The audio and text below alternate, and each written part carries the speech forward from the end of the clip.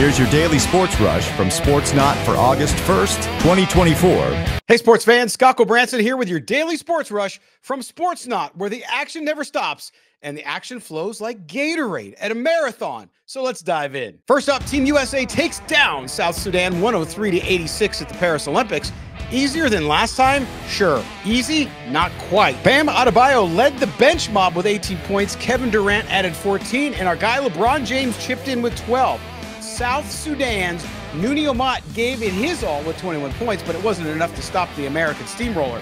With this win, the U.S. clinches a spot in the quarterfinals. Next up, they face Puerto Rico, and let's hope it's not a repeat of that Athens disaster 20 years ago. Anthony Davis says there's still room for improvement, but hey, a win's a win. Staying with the Olympics, of course, the great Katie Ledecky does it again.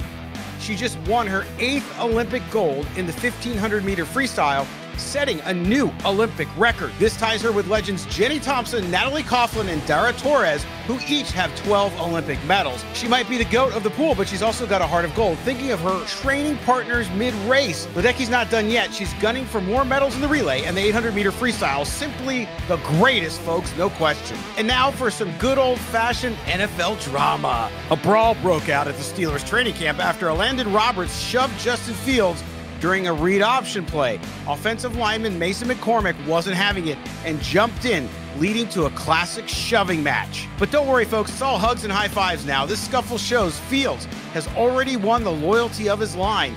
Let's hope he stays healthy, unlike Russell Wilson, who's been nursing a calf injury. Training camp, where the hits keep coming on and off the field.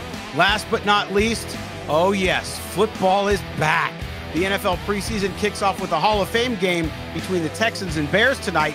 It's not just about the game. We've got legends like Andre Johnson, Devin Hester, and Steve McMichael being enshrined into the Hall.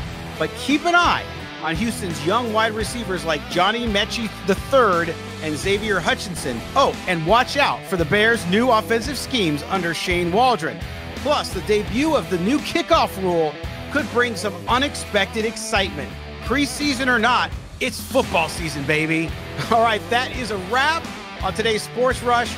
Remember, subscribe to our channel and check out all the sports news up on sportsnot.com. And I'll see you tomorrow.